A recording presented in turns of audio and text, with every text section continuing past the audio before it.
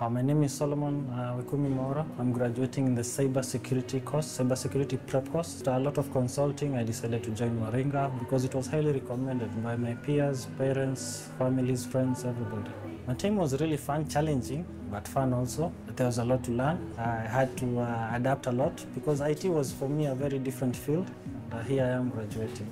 The thing that has stood out for me most at Mwaura is I've been taught how to educate myself, how to teach myself, how to look for information by myself.